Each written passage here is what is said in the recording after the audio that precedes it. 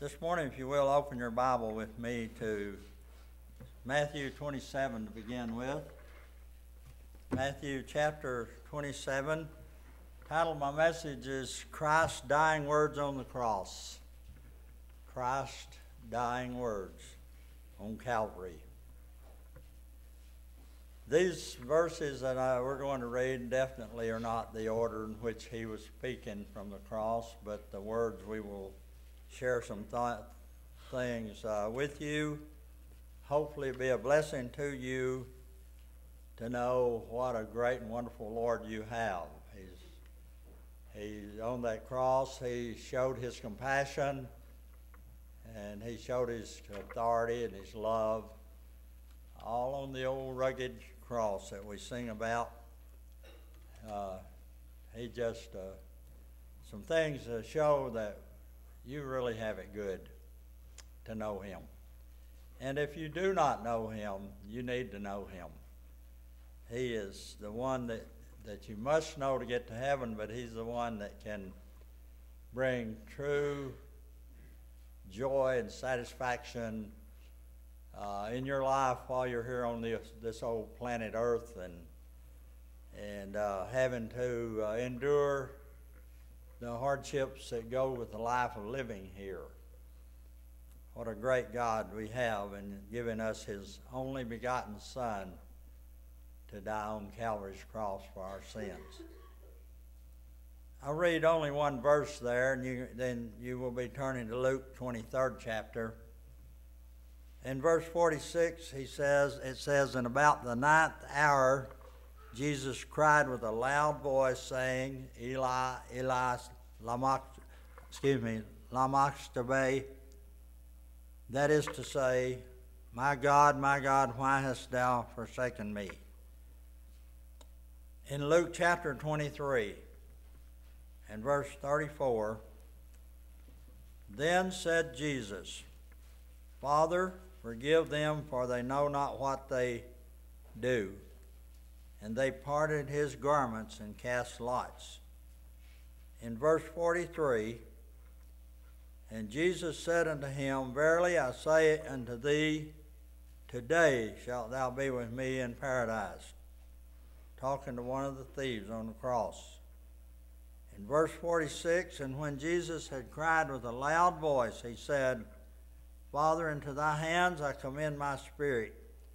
And having said thus, he gave up the ghost." Now turn to John chapter 19, if you will, and we'll read verse 26 through 30. These are words that we're just spotting, picking different verses where it shows what he said on the cross at Calvary.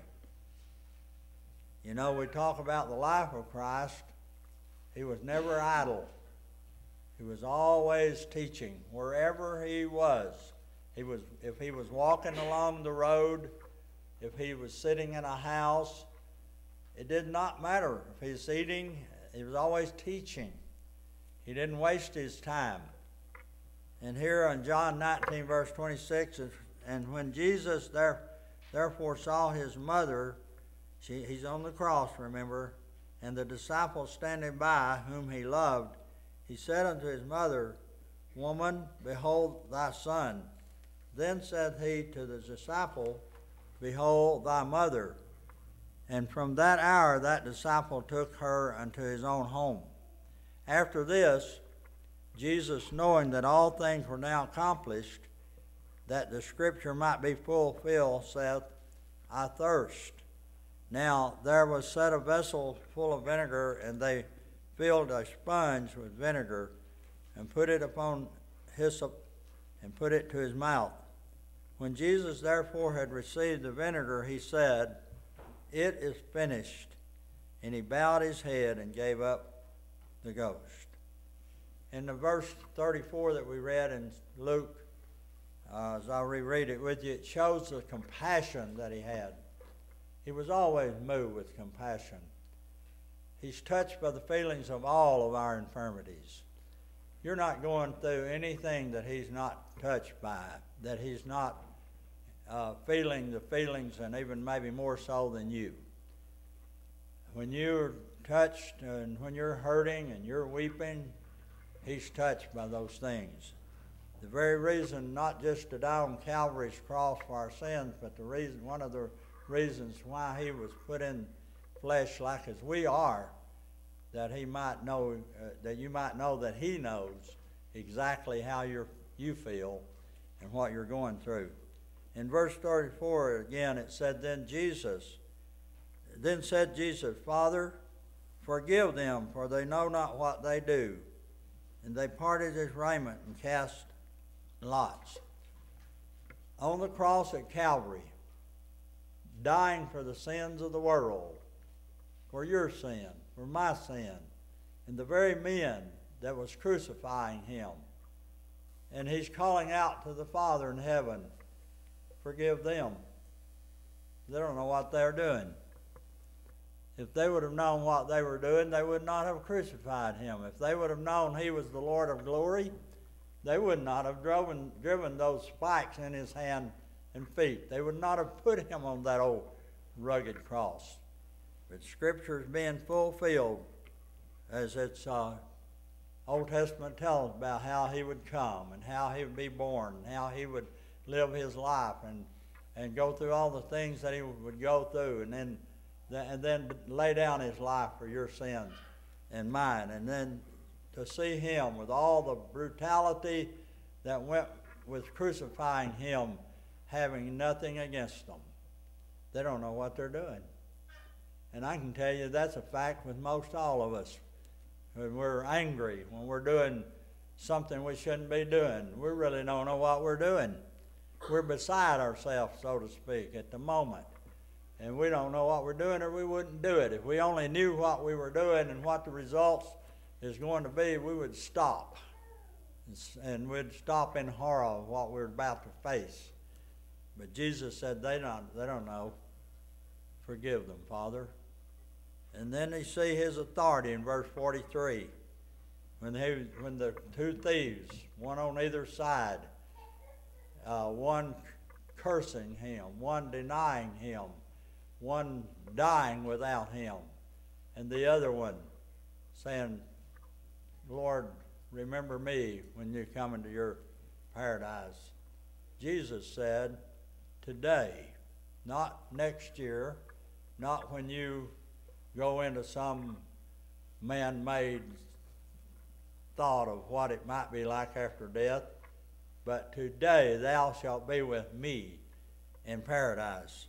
The very authority Christ had was to forgive that man immediately and declare to him, today you will be with me. When we pass from this life, you will be with me in paradise. You know, Paul even said to be absent from the body is to be present with the Lord. That's an instant thing. The moment that a man or a woman or a person draws their last breath, a Christian, they enter into the very presence of God in heaven. Wherever Jesus is, that's where we will be. And the Bible declares that he's seated on the right hand of the throne of the Father in heaven. So we will be with him. Our relatives, our friends, those who have died and gone on, the very moment that they left out of that old body, they went right into the very presence of Almighty God. And that's a wonderful thought to know, you know, that to enter in heaven is we're going to get to be with Jesus. We see his love. He's uttering words of true love on that old rugged cross. I listen to a lot of country western songs, and a lot of them says, I'll love you forever, and forever I'll be with you, and forever this, and next thing you know, those same songwriters are divorcing their married mates. Forever, and one song says, how long is forever this time? Forever is not forever in the minds of man, but with God, forever is forever, no end to it. And he's going out into eternity with his Father, back where he come from. In John 19, verse 26 and 7, as he's hanging there on that old rugged cross with all those nails, spikes in his hands and his feet, And he's looking down the cross, and it says, when Jesus therefore saw his mother. Isn't that a wonderful word? Mother. I think I mentioned this to you, but I know I did to some of you anyway. I ran away from home. I was gone 6 weeks. I missed my mother more than I missed my own self, I think. Anything about me. I just missed my mother. And I didn't think I'd ever go back. But I got a letter from my mother. And I told my friend, I said, they owe me, I think it was $56. You can have it. Just take me to the bus station. I'm going to see my mother. Nothing like a mother. If you'll notice these football players, all these athletes that they mention, they always say something about their mom or their mother. Nothing like a wonderful mother. The most wonderful thing on earth for us. And I can tell you this, you have yours, you need to respect and love her while you have her. Day will come. She won't be with you. She won't be there to console you and help you and just make you feel comfortable in your hour of hurt and pain. Jesus on the cross, and he saw his mom, and the disciple that's standing by him was John. And he said, and to the mother, pointing to John, behold, this is your son now. And then he looks at John, and he said, behold, your mother. This is your mother. In other words, you take care of my mother. From that hour, that disciple took her into his own home in his love for his mother. You know, I think I said to you, you can read it and find it out for your own sake. Women didn't have any means of support back in the days of Jesus. Very few of them worked, and they were dependent upon their husband, and if their husband's dead, then they depended on their son. And now Jesus is saying, I want my mother taken care of, and you're her son now, and you're responsible. I'm giving you the responsibility of making sure she's taken care of the rest of her life. And so John takes him at his word, takes her into home and takes care of her. But to show his love and trust for John, he picks John. He's always talking about the one whom Jesus loved. You ever notice that? Jesus loves all of us. So I don't know why it's stated that way, except that John seemed like always right next to him, just leaning on him and depending on him and trusting him. And the others would say, well, John, you tell him this. Like John's closer. That's kind of like you are, isn't it? Brother Earl, would you just pray for this issue when you know that you have the same open door to heaven as I do? And I'll be glad to join you. Always am. When I read about this little girl losing all these family, I just couldn't help but weep for her loss and her hurts and her pain in talking to God about her. And I don't know if I've ever quit for very many moments to tell God, just let me know a little more about her and a little bit more if I could be of help to her myself. You know, the love that we have for the Lord will spread out through our hearts for others, for certain. Selfishness is of the devil. The love of God will be, that's shed abroad in your heart, will be manifested by your actions. And then we see vehemence in Matthew 27:46. He said, in about the 9th hour, Jesus cried with a loud voice. Twice. I don't know how loud it was, but I'm certain it was heard all over the area of Jerusalem, the city. And he cried, my God, why hast thou forsaken me? Why did he forsake him? You know, Psalms, the 22nd chapter tells you these words were recorded 1,000 years about before Jesus even came to this earth, that he would cry out these words as he would die in Psalm 22. But Psalm 22, 1 and 3 tells you why that he cried out. The answer to what he cried out. God is holy. What does that mean? It means, like Habakkuk said, he's of purer eyes than to look on iniquity, to behold iniquity. His only begotten Son was dying on that cross, had every sin you have ever committed or will ever commit on his body. He has drank the cup. He's taken whatever dregs of sins of all of mankind in that cup. And the Bible says he bare our sins in his own body on the tree. Now, when he's dying as a sinner and he's crying out that, it shows that the Father's turned his back on him because of the purity that he has and cannot look at sin in a favorable manner. And Jesus is dying alone for you and me. And the very cry of these words is the cry of every lost sinner that will wound up in hell because they did not accept Jesus Christ as personal Savior. You know, he's taken place of the sinner as a substitute. He had to bear the momentary bereavement of his Father in heaven, to not be in the presence of sin. Or otherwise we would be lost forever. He paid hell for you and for me. Then we see, number 5, we see his agony, the words that he cried out on Calvary in John 19:28.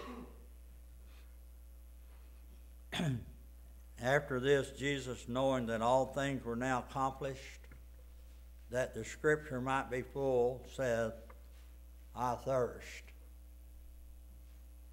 There's 28 at least known prophecies fulfilled on Calvary's, when Jesus is hanging on Calvary's cross.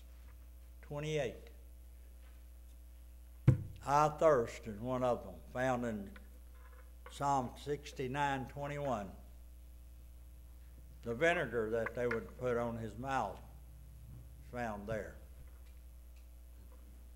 He said that the scripture might be fulfilled. I thirst. Though he wouldn't take anything before this, at the very last, as he's taken all the sins of all of mankind, now he's parched from the suffering, from the pains of paying your hell. Should we take church lightly? Should we take lightly our Christian life? The fact that we've been saved by God's grace? Should we just say, have a little kind of like a ho-hum attitude toward the Lord? My friend, if you could just get a little glimpse in your mind of how awful it was for him in paying your hell and mine on that cross, it would not keep you from doing what he wants you to do and being where he wants you to be and saying what he wants you to say. If you want to be like him, then you'll have to look at what he was like. And as I re-quote these statements of his own, he said, I do only those things which I see my Father do. And I say only those things which I hear my Father say. He was a wonderful follower and a great leader. And if you ever want to be a great leader, you're going to have to first be a good follower and say only those things which he says and do only those things which he did. And then you'll be a good leader also. But the Genesis, the 22nd chapter, Psalms, the 22nd chapter, Isaiah, the 53rd chapter, all are prophecies of the crucifixion of the Lord Jesus Christ. And then on John 19:30, we see the words of redemption. The word redeem means to pay, to buy back, to pay for. You and I are lost. We was created. Adam's created, and we're the offspring of Adam, and we're made by him. And he made us once, but we lost. Now he has to buy us back. And our sins have separated us from the love of God. which is in Christ Jesus, and now he's paying your debt and mine to get us back and redeeming us. John 19:30 says, when Jesus therefore had received the vinegar, he said, "It is finished." And he bowed his head and gave up the ghost. 3 small words, "It is finished." He said he had come to do the work of the Father. The work of the Father and the will of the Father was that he would die on Calvary's cross for your sins and mine. And now he's hanging there on that old rugged cross. And has finished the work. He said, it's complete. All of sin debt has been paid completely in full. You know, I said to my dad, I was raised in southeast Oklahoma, and my dad, little country grocery store about 2 miles from our house. And that man had a little book that, like every person that traded in there that he gave credit to, that little book he'd write down all the items they bought, put it in a drawer, you know, added up how much it was if they didn't have the money to pay. And then they would come and pay. And for example, one day my dad, he told me, "Tell your dad that I need him to pay me." And so I told my dad gave me the money, and I went back. And he took each one of these little pages out and added them all up, and handed him the money. But when he put these things all together, he wrote right across the top, "Paid in full."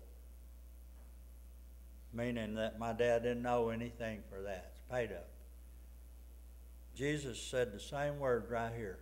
These 3 words is what we use, paid in full. Every sin that I have ever committed or shall ever commit is paid in full. It is finished. And that's when he said that. He bowed his head, gave up the ghost. This is where he cried out in a loud voice. And he cried out with agony. And then we see him in chapter 23, verse 46 of Luke, the yearning of his heart. And when Jesus had cried with a loud voice, he said, "Father, into thy hands I commend my spirit." And having said thus, he gave up the ghost. The very last act of his consciousness was an expression of beautiful trust in the Father, who just before that had hidden his face. You know, I don't think there's ever been an hour as dark as it was at those 3 hours, or shall ever be after on this earth, as whenever the Father hid his face, or we might say turned his back, because of purer eyes than to behold iniquity. And his Son is the worst sinner in all the world now, because he's got every sin of every man on his body. Just imagine that. You and I we're guilty of this. We'll read something in this newspaper down here about somebody did so and so or something, and here's our finger pointing at them. "Oh, those sorry, no goods, you know what, and this." And we're pointing 3 right back at us who just as sorry, may not have done what that person did, or if they even did it. And we're pointing our 3 fingers back at our own self, in essence saying, "I'm a sorry, no good something." All of our sins is on the body of Jesus. You're not so high and mighty as you think you are. If you don't know Jesus, you're a low-down, rotten sinner, and you're going to pay for it in hell. But I can tell you this, if you know Jesus, you're blessed to know that your sins have been paid for, because he took them all on his own body. Just imagine, whatever you're pointing your finger at and other people's sins and whatever they've done, he's got them in his own body, paying for them on that tree. the murderer, the whoremonger, the thief, whatever they're classified as. He was that, dying for your sins and mine. Everything you ever thought. And don't tell me your mind's pure. I can tell you you're lying if you do. We can be so angry in a split second for no reason nearly. And think the most ungodliest thought in the next second. Because we're not saved from the very presence of sin yet. And we're going to be. We're looking forward to that. On this old rugged cross, when Jesus is looking down, he had compassion on you. He had love for you. He has the authority to say, yeah, okay, you believe in me, you're going to heaven with me. He has that kind of power, and he suffered that you might not have to suffer. He paid the awful sin of debt and horror and agony, the Bible says. And he redeemed us. And now, as sure as he yearned to be with the Father again, he yearns for you to be with the Father. You know, I was told that, you might, be careful about weeping. I tell you, Jesus weeping over people today. The sadness in his heart for those who could be saved but reject him. I'm going to ask the song leader to come. I'm asking you, as you will come and accept him as your Savior. Thank God when he gave up the ghost, they buried him in that old tomb. 3 days and 3 nights later, he arose. Victory over death, hell, and the grave. And that gives you and me the same privilege of knowing we have victory over death, hell, and the grave because of the Son of God, who loved us and gave his life for us, commended his love toward us, and that while we were yet sinners, he died for us. 249. As we stand, the very first verse is your invitation to come to him, accepting him, and hopefully come and let us know that you have. Whatever reason you have, you come. Come on.